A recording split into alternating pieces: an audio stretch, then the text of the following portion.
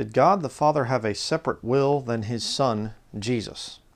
That's what this study is going to be about today. You can turn in your King James Bible to John chapter 5.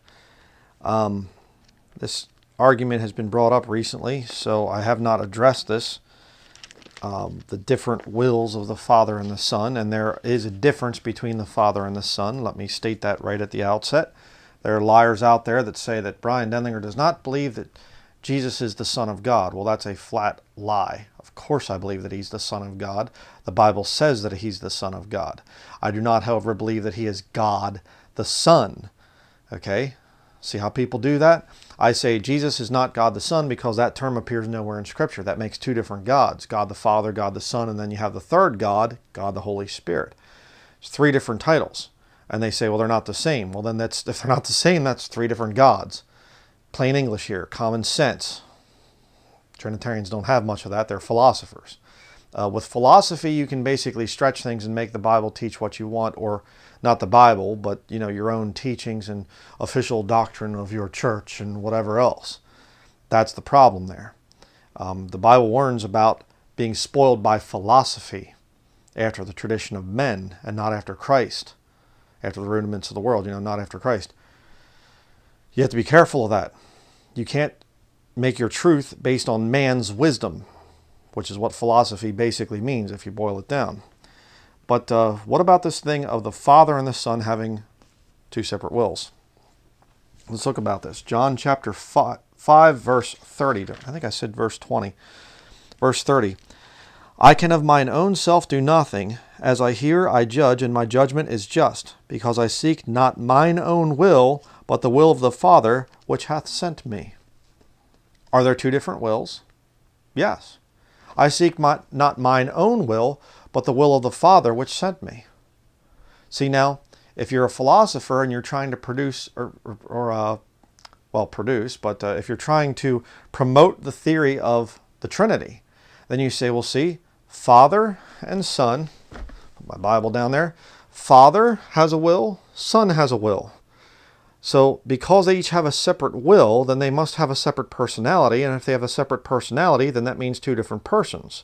Because how could the same person have two different wills? Unless they have multiple personality disorder or something. Well, I'm going to show you that actually the Bible teaches that you can have different wills within one body. I'm going to prove it from the Scriptures, not my own opinions. Luke chapter 22. Turn to Luke chapter 22. And I know that a lot of you listen to me while you're driving to work or while you're at work and whatever else, and you can't be turning in your Bible. I get that. But you really need to make a practice of it if you can turn in your Bible while you're listening to these sermons. You need to actually be seeing the Scriptures for yourself, making sure that I'm telling you the truth. That's extremely important. Luke chapter 22, verse 39 through 42. Let's read that. And he came out and went as he was wont to the Mount of Olives, and his disciples also followed him. And when he was at the place, he said unto them, Pray ye that ye enter not into temptation. And he was withdrawn from them about a stone's cast, and kneeled down and prayed, saying, Father, if thou be willing, remove this cup from me. Nevertheless, not my will, but thine be done. All right? Not my will, but thine be done. Is that two separate wills? Yes. Are there two separate persons? No. You say, but it has to be. They're two separate wills. It has to be two different persons. But you see, the problem is, if you want to come up with that, then you need to show me one verse of Scripture in here where plural persons refers to God. There's not one. Documented it in my book, The Godhead Doctrine. And again, let me just explain. What is the Godhead? Very simple. God the Father is the soul. Jesus is the body. The Holy Ghost is the Spirit. Body, soul, spirit. Man is made after the similitude of God. Body, soul, spirit. There's no different beings up there and whatever else. Each one with a unique God title, but yet they're somehow just one God. That's nonsense. That is a satanic philosophy. And if you want to prove me wrong, then you need to give me Scripture that clearly states persons in regard to the Godhead. We already know the word Trinity is not in the Bible, so we'll just scrap that. But, oh, persons, this three persons is the very heart of the Trinitarian system. I've noticed that over the years. They have to always go back to three separate persons. Why? Well, because there's a future fulfillment. Three separate persons in the book of Revelation. The Antichrist, the dragon, and the false prophet. I believe at that time we'll all be claiming to be God. But in relation to Jehovah God, the Lord Jesus Christ, there's only one God. There's only one person. And you can't prove more than one. Every time you see God in the word person, it's always singular, never plural. Not my opinion. Matter of fact. Matthew chapter 26. Well, we'll have to disagree. I'll have to agree to disagree. Well, then you're departing from Scripture. Don't call yourself a Bible believer. Just that simple. Matthew chapter 26, verse 42. Well, if you just studied the Trinitarian philosophers more, Brian, you would be able to see things differently. I'm not going to study a bunch of Trinitarian philosophers. This is my authority. I don't care, get the biggest PhDs, THDs, guy with 6, 7 earned degrees, whatever else, spent his whole life studying, theology or something like that. I could care less what he says. If it doesn't line up with the book, then I reject it. It's just that simple. I don't worship education. You see? Oh, how could you speak against, the doctor, scholar? You're worshiping man. Matthew chapter 26, verse 42 says, He went away again the second time and prayed, saying, O my Father, if this cup may not pass away from me, except I drink it, thy will be done. There's separation between Father and Son. I'm not a modalist. I don't teach that Jesus manifests himself in 3 different ways. No. Okay, there's a difference between a body, a soul, and a spirit. And I'm going to show you in this study. I'm going to give it a little hint to you, because I know a lot of people can't endure to the end of my sermons because it's just too much scripture and too sarcastic. That's right. I don't smile enough, so whatever. But here's the thing. You have a separate will than your soul and your spirit. You say, huh? What? Stick with me. I'll show you. Matthew chapter 26, verse 36 through 38. Then cometh Jesus with them unto a place called Gethsemane, and saith unto the disciples, Sit ye here while I go and pray yonder. And he took with him Peter and the 2 sons of Zebedee, and began to be sorrowful and very heavy. Then saith he unto them, My soul is exceeding sorrowful, even unto death. Tarry ye here and watch with me. He began to be exceeding sorrowful and very heavy. I go through that on a regular basis. And if you're saved, you do too. There's times that for no reason at all, you just get this sorrow and I don't know what's going on. And the modern world would call it depression. But the Bible calls it sorrow.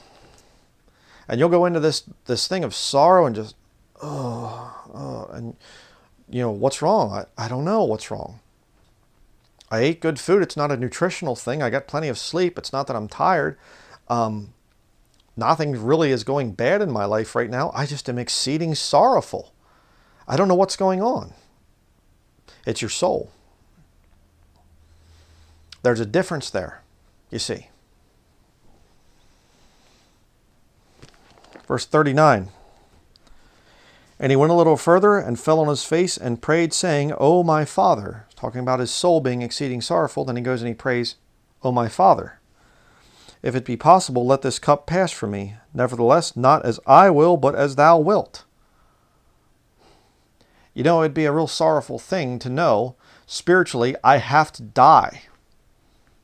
I'm going to be dying a very painful death. And the soul is very sorrowful about it, but the soul's not going to feel the pain. The flesh is. And the flesh is saying, is there some other way we can do this? This is a bad situation here. I don't like this. This is going to be very painful.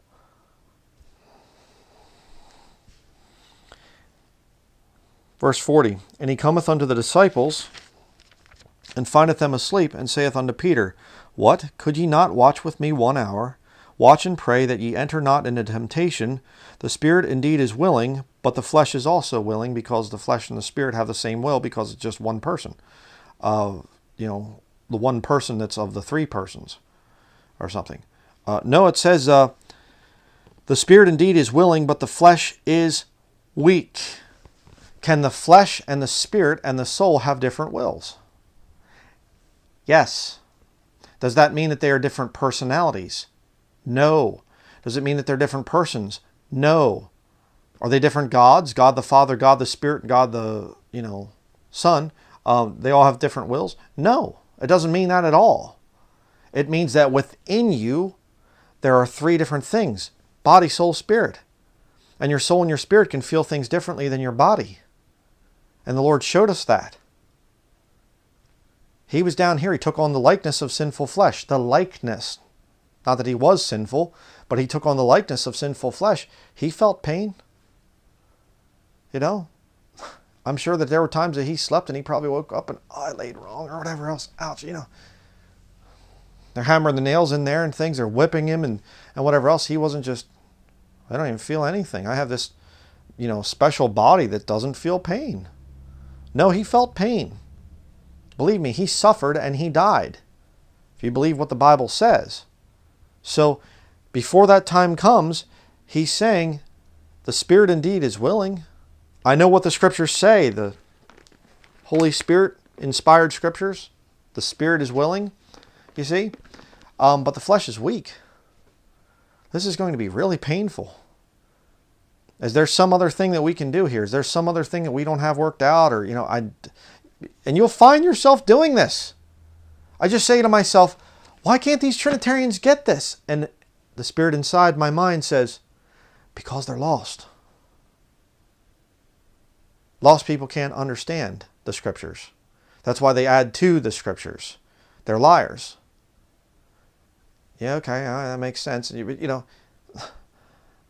you see this thing with the Lord when he's down here. He's just constantly frustrated with people, and he's saying, how long shall I be with you? How long shall I suffer you? Oh, faithless and perverse generation. Just, And you do the same thing. Go to the store, and there's the rock music playing, and there's some pervert walking by with rainbow hair and some pedophile flag thing on their shirt or something. And here's some weird people over there, and there's this, you're just vexation. You say, oh God, why does it have to happen this way? And the Spirit says, because that's prophesied. It's in the Scriptures. It's written. Yeah, I know. Not my will, but thine be done. You see what I'm saying? We don't have to die on the cross the way that Jesus did in terms of physically, thankfully for that, but you have to die spiritually. Take up your cross daily and follow the Lord. Crucify the flesh. Put down the flesh. It's constantly there. Yet you have to take care of the flesh. Nourish and cherish your own flesh. I can't just, my flesh is wicked, my flesh is sinful, therefore I'm not eating anymore. I am not going to feed this wicked flesh ever again. I will have nothing to do with it. Well, then I die. Well, then, I'll just give a little bit of food to the flesh. Well, then I'll be sickly. So you mean, wait a second. I have to feed my flesh to the point where I am strong and, in good health? Wouldn't that mean my flesh would be able to sin better? Yes. You see what I'm saying? And you're going to live your life as a Christian. You're going to have that struggle all the time. We'll be looking at the Scriptures here as we go through this study. You will have the struggle between your flesh and your spirit and your soul. And there will be times that you will feel rotten and there will be no logical explanation for it. Because something's going on spiritually that your soul feels. But you don't understand it in your flesh. And you'll contradict yourself many times and you'll say, these people are so wicked, I don't understand why this is happening. And your spirit says, you have a Bible?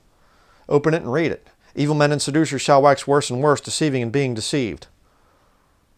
But my flesh wants to see good leadership. My flesh wants to see a return to the good times. But the Bible says, The Spirit bears witness. The Spirit indeed is willing, but the flesh is weak. Hey, America's going to be falling apart, and there's going to be war and people dying, and there's going to be famine and pestilence and earthquakes in divers places. Wars and rumors of wars.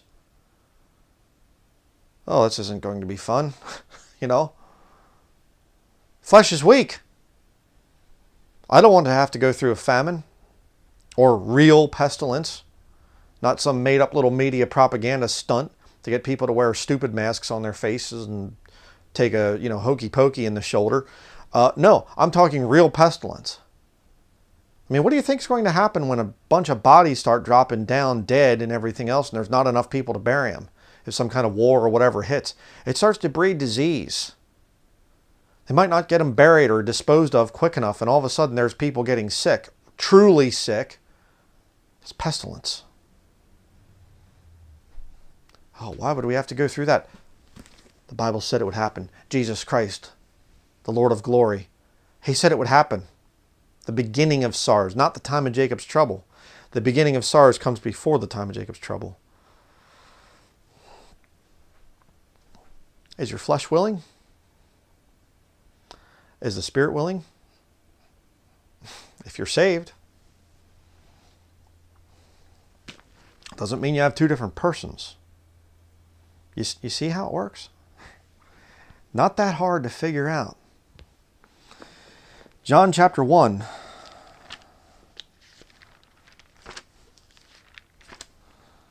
John chapter 1, verse 12. We'll start there, verse 12. John chapter 1, verse 12. But as many as received him, to them gave he power to become the sons of God, even to them that believe on his name, which were born not of blood, nor of the will of the flesh, nor of the will of man, but of God. The Spirit indeed is willing, but the flesh is weak. There's a difference there. Now, think about that one with modern Christianity. Who would like to be saved? Come forward and you can have this wonderful relationship with Jesus Christ. Your best life now. All this stuff. That's the will of the flesh. Hey, I could become part of this country club here that they call a church. Man, there's some good-looking girls here. Look at that one over there in the miniskirt. Oh, boy. I saw this girl up in the worship team, and oh, man, she's good-looking. And I could be part of this here club, and it's the will of the flesh.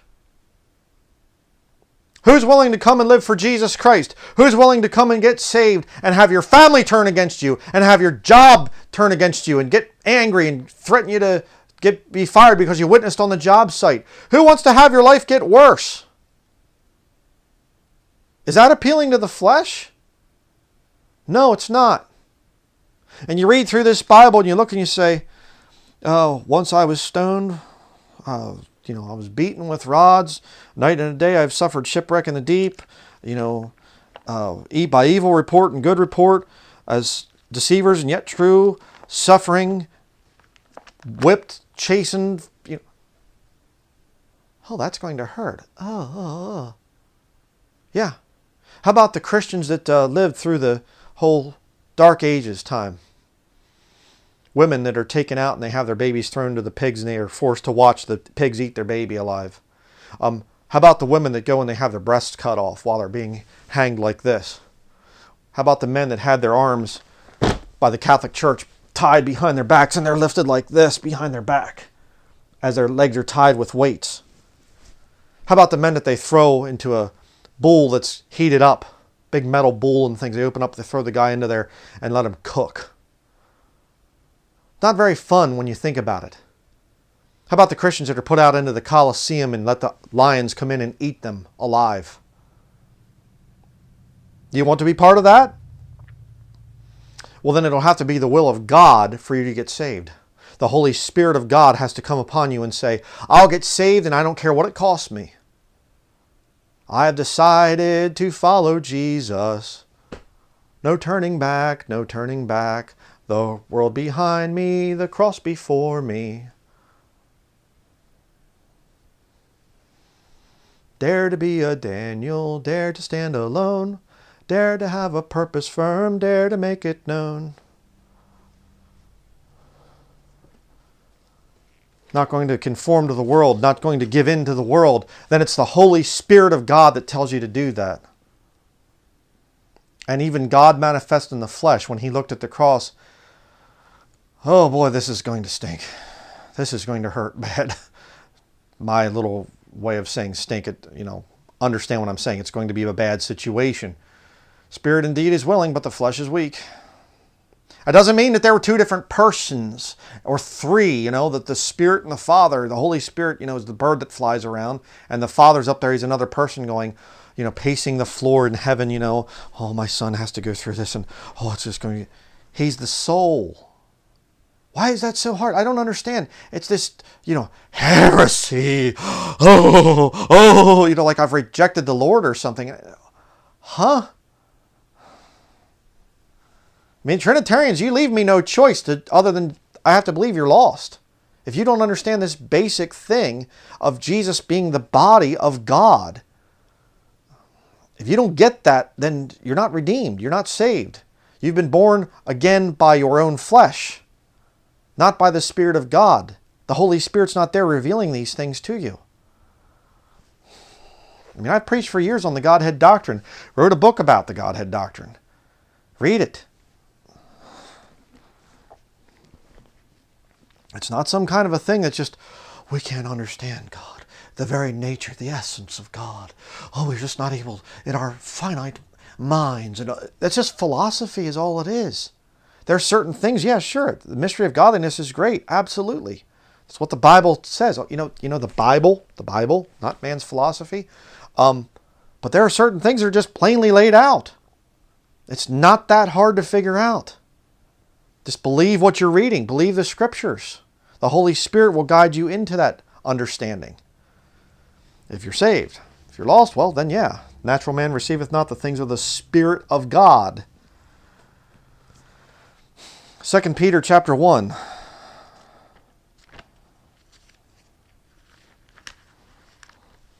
Well, okay, I can see some of the points that you're making, but I dare not come out against the Trinity, because what will the seminaries think about me and all my, the other sons of the alma mater that I graduated from, we're a holy family.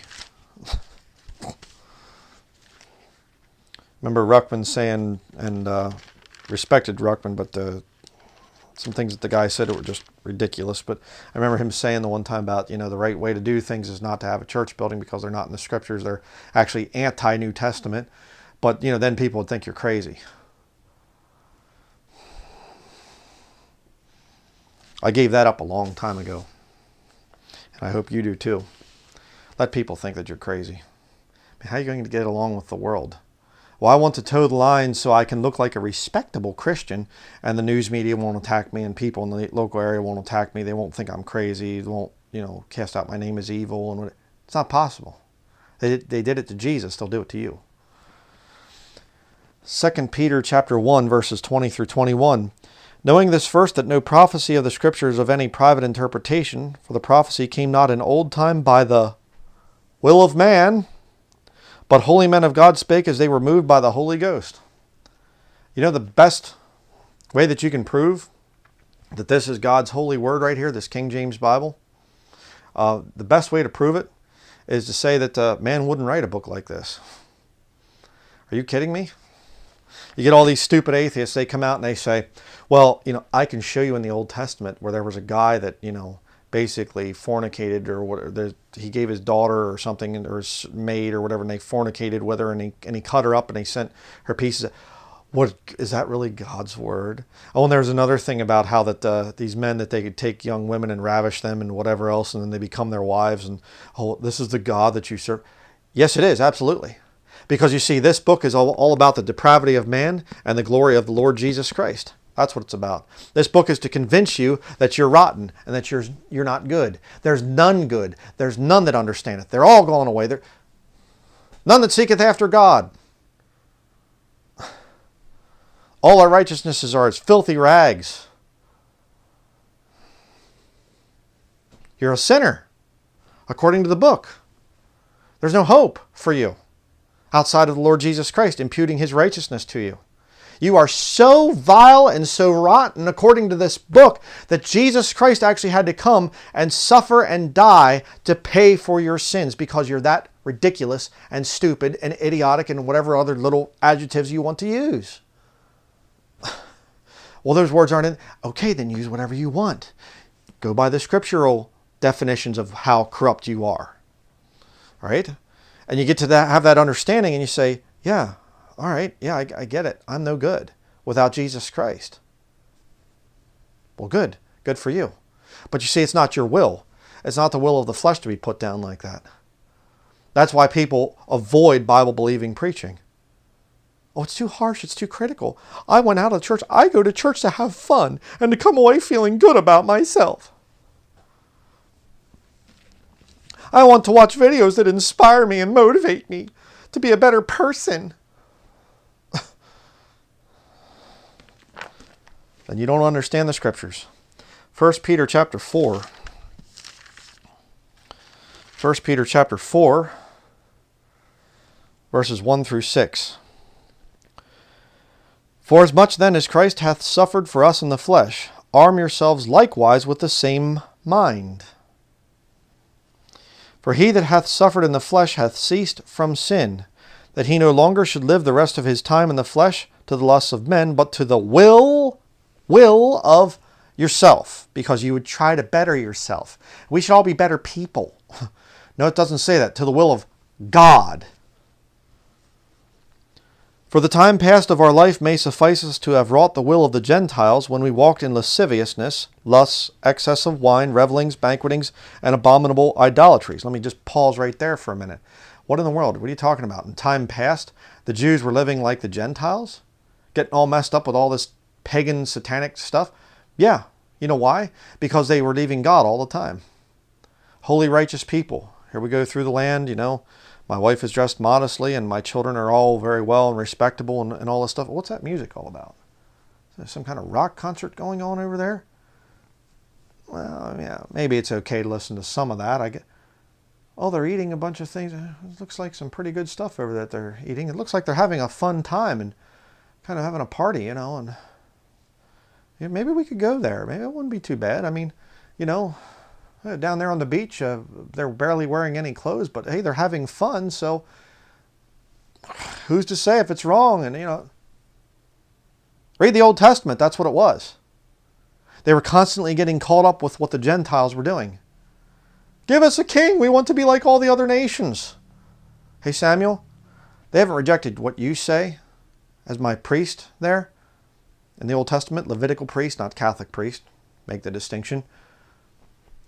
They haven't rejected you, Samuel. They've rejected me. I'm their God. They don't need a king. I'm their king. Oh, that's not good enough anymore. They want to be like the Gentiles around them. Okay. Well, then they'll have lasciviousness, lusts, excess of wine, revelings, banquetings, and abominable idolatries. Let's set up this Moloch and Chemosh and Remphan and all these other false gods of the Gentile world. King Solomon, I have a bunch of beautiful Jewish wives here. A lot of them. A whole lot of them. And, but boy, some of those Gentile women. Whew. They sure are good looking. Well, they have different gods, but, you know, maybe try this out a little bit. You see? The Jews were supposed to be a separated people, concerned with the will of God, not their will of the flesh. But they started to go with the will of the flesh, didn't they? Did that make them two separate persons? No, the same person, but letting the flesh tell the will of God take a hike. Let's continue. Verse 4. Wherein they, lost world, think it strange that ye run not with them to the same excess of riot, speaking evil of you, who shall give account to him that is ready to judge the quick and the dead. You always have to remember that, brethren. The most wicked, vile people that judge you, be they co-workers, friends, people out there in stores and whatever else, media, organizations, whatever, politicians, whatever, all of these wicked devils that judge you and say, oh, look at you, Christian with your beliefs and your holding to the Bible, you bigot you. They're going to give an account to him that judgeth the quick and the dead. Remember that. Comes the members of the ACLU, so-and-so, whatever, you know, and they stand there before God. He calls out their name. Come forward. Great white throne judgment. They walk out. Please. Silence! Is their name in the book of life? No, Lord, it is not. Let's look and see what you did to deserve the lake of fire for all of eternity. Here it is. The record. And they're there. The Lord says, you said this about me and about my word. And this is what you said about my servants. Hey, servants, the ones that you down there that you made fun of, step forward. Step forward. You step out of the line. However it's going to work. All the details aren't listed, but we know that they're going to be judges at the great white throne judgment. And the Bible's talking about it right there. They're all going to give an account. And then comes the words. Depart from me, ye cursed, into everlasting fire prepared for the devil and his angels. Get out of my sight. And you're worried about those people right now? About what they think of you? You know what part of you is worried? This part right here. Ah, oh, that hurts. Oh, that hurts. Huh? We're so weak, aren't we? But you see, if you can kind of make the Father and the Son different persons, well, that works out better that way, you know. Verse 6. For this cause was the gospel preached also to them that are dead, that they might be judged according to men in the flesh, but live according to God in the Spirit. Judged according to men in the flesh, but live according to God in the Spirit. When you get saved, brethren, the Holy Spirit of God moves in. And now he starts to put thoughts into your mind. Let me get a beer out of... Oh, wait. Maybe I shouldn't be doing that. Well, let me go into the store that sells... Ooh, I'm a Christian now. Maybe I shouldn't be doing that. Hey, you know what? I have to go wait for something. Let me see here. Oh, there's Time Magazine. Let me reach for that. Oh, wait. I probably should reach for my Bible instead. You see what I'm saying? You will live the rest of your life in the flesh, but you better live it, obeying and submitting to the will of God. That's how you're supposed to do it. Let the Holy Spirit be your guide. Do what's right. Everybody else in the whole store is doing wrong. You should do right. Hey, there's stories of some armored truck or whatever else, and it wrecks and there's money blowing all over the place, and the driver's laying over there and he's hurt, and people are just running and knocking each other down, trying to grab as much cash as they can and stuff it in their pockets and run off and whatever else. Well, everybody else is doing it, and I do need some money, so I guess I should do it too. Or no, you should probably go and try to stop that thing from happening and go over and try to help that driver that's injured. Do you have that kind of character? Hey, everybody else out there is wicked. They're all some kind of wicked thing being done in your town or whatever else, a sodomite rally or something like that. This is wrong. Should you go out and scream and yell and, hey, you know, this sodomy is an abomination to God? Well, if that's what the Lord calls you to do, but maybe you could just take a lawn chair, go out there and just open up your Bible and just sit there and pray that God could stop the thing. But brother, my flesh would be really embarrassed by that.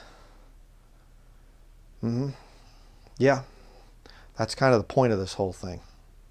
You see, modern churchianity is cool. It's hip.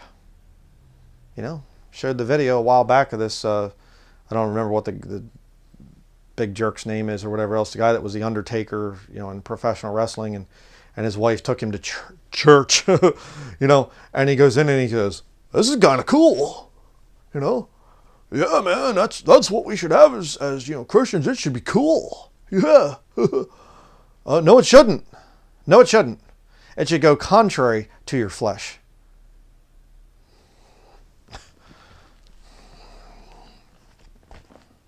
Galatians chapter 5.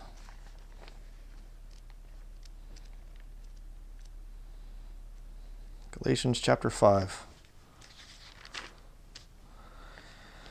Galatians chapter 5, verse 16 through 25. "This I say then, walk in the Spirit, and ye shall not fulfill the lust of the flesh." The will of the flesh? "For the flesh lusteth against the Spirit, and the Spirit against the flesh, and these are contrary the one to the other, so that ye cannot do the things that ye would." Almost like there's two different wills in one person. "But if ye be led of the Spirit, ye are not under the law.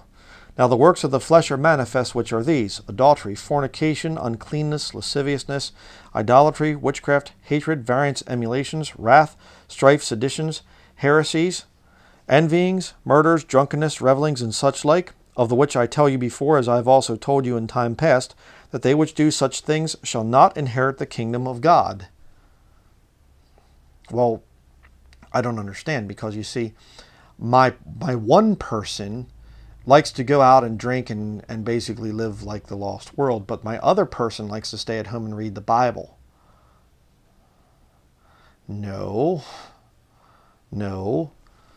You have one person. God has one person. Not that hard. Verse 22, "But the fruit of the Spirit is love, joy, peace, long-suffering, gentleness, goodness, faith, meekness, temperance. Against such there is no law." You live after the Spirit of God. "Not my will, but thine be done." Lord, what would you have me do today? Lord, they're saying that I can't witness for you anymore at work. And I like my job. It's not a bad job. It's a good paying job. I've worked up. I have seniority there and whatever else. But they're saying I can't witness anymore. Oh boy. Not my will, but thine be done, Lord. If you want me to go and you want me to say something, then I'm going to say something. And there you are, you're at work, and somebody says, whatever, God's name in vain. You say, "Hey, you know what, I don't appreciate that. That's, whatever." Later on that day, you hear your name coming over the loudspeaker. Call to the office. Oh boy, here we go.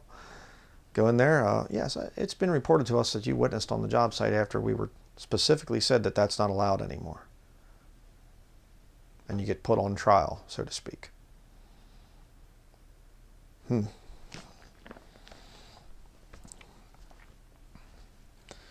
Verse 24. And by the way, you say, well, then how does it work? Against such there is no law. If I did right, then why would there be a law against it? Well, a just law. Say it that way. Verse 24. "And they that are Christ have crucified the flesh with the affections and lusts. If we live in the Spirit, let us also walk in the Spirit." We read earlier. "Let us not be desirous of vainglory, provoking one another, envying one another." We have two different wills, brethren. God had two different wills. It's right there. Doesn't mean that there are two different persons in you. There's not two different persons in the Lord either. Romans chapter 12. We'll end it here. This is a little bit of a exhortation to you out there if you're saved. And I really believe that the reason these people have such a problem with Jesus being the flesh of God, and that's all he is. He doesn't have his own body, soul, and spirit that's separate from the Father's, spirit or body or whatever. I don't know what, Still haven't quite figured that one out of the Trinity. I mean, there's confusion among themselves. It's not, the Trinitarian position is not this is what we believe and that's the way it is and whatever else. There's variation. And these guys, if you try to pin them down, it's like trying to hammer a nail into Jello. It doesn't work. they just wiggle all over the place. Well, it's the divine essence. Well, no, okay, well, it's this over here, and then it's the, and they come up with all these words, everything else, and you look in the scriptures, they're not there. That's the big problem. See, I'm a preacher. I have to be able to give you the same standard that I have. Romans chapter 12, verses 1 and 2. I beseech you therefore, brethren, by the mercies of God, that ye present your bodies a living sacrifice, wholly acceptable unto God, which is your reasonable service. And be not conformed to this world, but be transformed by the renewing of your mind, where your spirit's at, that ye may prove what is that good and acceptable and perfect will of man. It's all about you. What you want in life, what do you want to do with yourself? Let me just be here today and just give you a motivational speech and just say, you have a special purpose. You are a special person.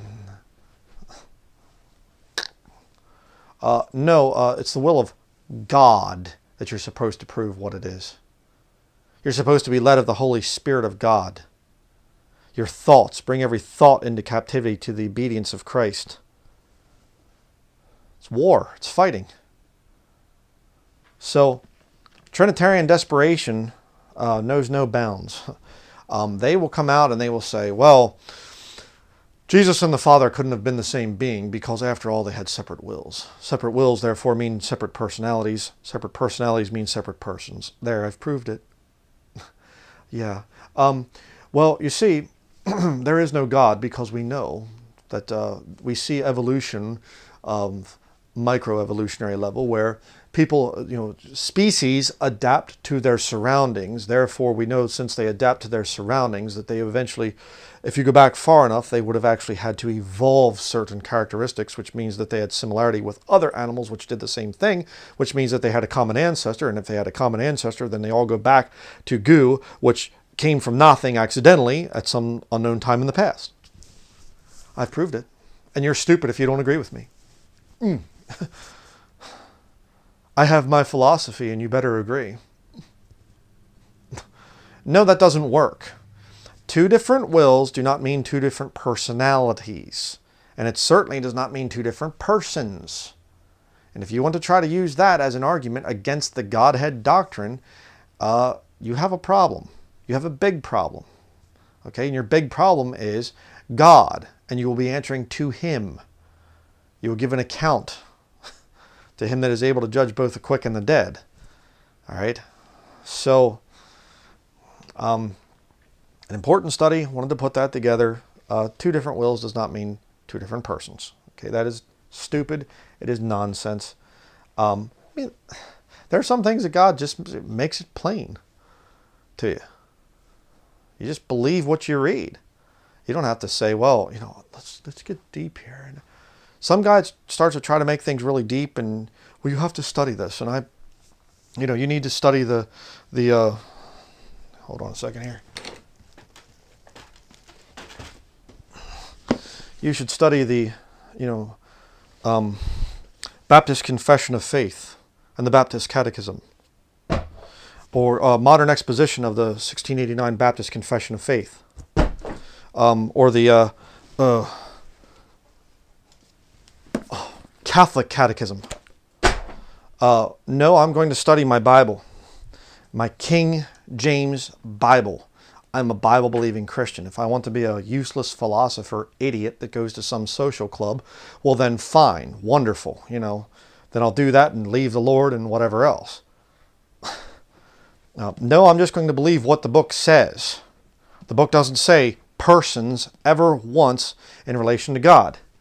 You say, can you prove that? I did in my book. Every single reference to the word persons is listed in my book. I wrote down every single one of them. There and there. There you go. And there you go. Proven. Not a big, huge book. Simple to read. Well, then you haven't covered every argument. I don't need to. Okay, I've covered them in my preaching and teaching and things. And the whole thing is, if you know, the philosopher mindset is, I'm going to use the exception to overthrow the rule.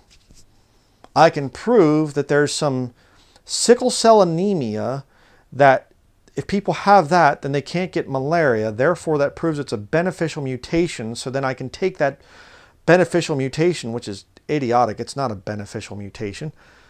But I can take that one thing and I can overthrow all of natural science that can test and observe and demonstrate things out there in nature that proves that there's a creator, that proves that there's no beneficial mutation, which beneficial mutations are necessary to prove that species evolved slowly over time. You see? So I'm going to try to find any little argument that I can to knock Jesus Christ down from the position of Almighty God. I'm going to have to bring him down a few notches, and he's the second member of the Trinity, and he's, you know, he had a different will, so therefore that proves he's a different person, and just keep knocking him down and knocking him down and knocking him down. You have a problem. You have a big problem with your flesh, because your salvation is based upon that. Your flesh, a decision of the flesh. Not of the Holy Spirit. So that's going to be it for that study. I'm going to be doing one next on, did Jesus have an eternal body? Another one that the Trinitarians will try to say. So we'll get into that in the next study here. But, you know, I don't have time anymore for this little playing little nice things. And you need to be a little bit more gentlemanly and a little bit more gentle. And here's the thing. I'm going to be doing some studies on this in the future and whatever else, but it's a sermon the Lord's preparing in my mind. The liberals, Satanists, are moving forward in their agenda, and the conservatives are making excuses for it. Very profound study. I've been thinking a lot about that whole thing. Well, I don't want to judge. You know, hey, somebody does a thing. Well, okay, I'm not really for it, but I don't want to judge, and I don't want to judge, and you know, I don't want to preach to people. Hey, it's my beliefs. I don't want to cram my beliefs down. Says the conservative, because the conservative is more interested in working hard and paying his bills and giving a nice little time to his children and whatever else. There comes a point in time, brethren, when a man has to stand up and say, I am not going to allow you past this line. Right there's a line in the sand. You're not coming across it. And if I have to die fighting against you, then here's the time. I'm willing to take up the sword. I'm willing to say, enough is enough. Our founding fathers in this country here in America, and a lot of the other countries too, they fought. They said, no, this moral degeneracy and whatever else, it needs to stop. It needs to end. I'll fight. Well, I just think that we need to find common ground. Trinitarians and Godhead doctrine believers and modalists. No. Modalism and Trinitarianism are wrong. They're satanic. They don't line up with the scriptures. The Godhead doctrine does. And I'm not the creator of it. So, enough said. I'm going to be, I think going forward there's going to be a lot more militancy and things. Please do pray for me. Because I've noticed that the only way that I can really put my flesh down is to get more militant. Righteous indignation helps me to come out of depression and feeling sorry for myself and whatever else. I just need to have the fire in my preaching, and not this, you know, I just didn't mean to. No, I want to be very offensive in a good way, according to the scriptures. Please understand that. I'm not going to just go out of my way to offend people and whatever else just because I want to be a jerk. But I'm just going to, I've always been very blunt and brutally honest, and I'm going to continue. I'm not going to make apologies. So that is going to be it for this study. Next I'll be talking about the thing of, did Jesus have an eternal body? Okay, so that is going to be it. Thank you very much for watching. King James Video Ministries has been faithfully preaching and teaching from God's Word since 2008. Our YouTube channel has never been monetized, and we do not accept money from the lost world because this would violate the Scriptures. King James Video Ministries is supported by saved brethren in accordance with 1 Timothy chapter 5, verses 17 through 18. If you have been blessed by our videos, we would ask that you prayerfully consider supporting this ministry financially. You can donate online by visiting www.KingJamesVideoMinistries.com or by sending a check or money order to King James Video Ministries, P.O. Box 214, Patten, Maine 04765. Thank you to all who donate to this ministry, and we pray for the Lord's blessing in your lives.